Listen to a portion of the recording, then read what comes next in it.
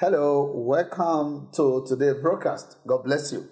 I'm reading from the book of Luke chapter 4 and verse number 1 and verse number 2 in King James Version.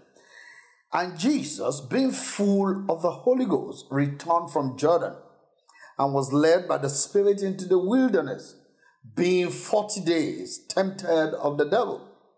And in those days he did eat nothing. And when they were ended, he afterward hunger. Hallelujah. Now, we are going to be seeing there's power in fasting apart from prayers. Though what you need to do when you're fasting is to pray, but fasting that accompany prayers make tremendous power available. Jesus was full of the Holy Spirit, don't forget. But the Bible didn't say power came out of him. He was full of the Holy Ghost. But what happened for the Holy Ghost to find expression?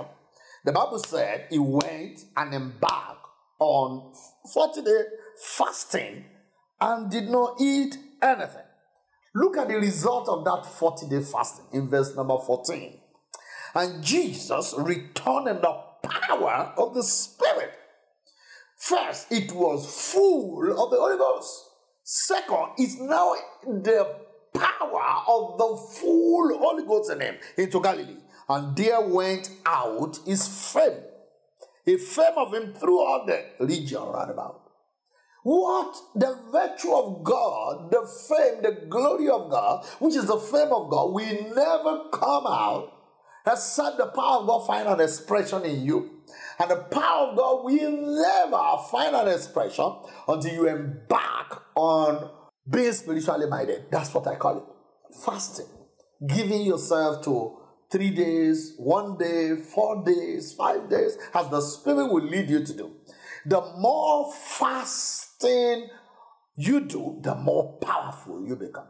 Fasting increases spiritual power, makes spiritual energy available. Here, if Jesus needed to fast, I like to say that, then, for the power of God to find expression in his ministry, then you need to fast. You need to stay out of food, stay out of places and just lock up yourself in God's presence, fasting, and Jesus returned. You will be surprised when you embark and engage such medium of activating the power of God inside of you. You will return in the power of the Spirit, which is what all of us are trusting God for. I'd like you to see why fasting is important. Isaiah chapter number 58, verse number 6. It's not this the fast that I have chosen. One, to lose the band of wickedness. It takes power to lose the wicked people around. That's what fasting is chosen for. Number two, to undo the heavy bodies. Things that are burdensome upon your life. To get them undue, you have to embark on fasting. And to let your prayers go free. So fasting is a time to gain power to break oppression of all kinds. And that you break every yoke. So fasting is important, according to this scripture, to lose the band of wickedness, to undo the heavy body, to let the oppressed go free, and to break every yoke. All the powerful men of God in the Bible and in the present days are men of fasting. The more fast you engage in, the more powerful you become. I want you to begin to ask yourself, when last did I engage personal fasting, or maybe a church fasting, or a group fasting, and begin to commit yourself accurately. Every time devil has gained anything in the world is through food.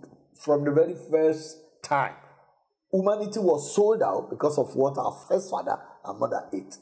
So you have to overcome food in order to become an overcomer. I want you to write it boldly, please.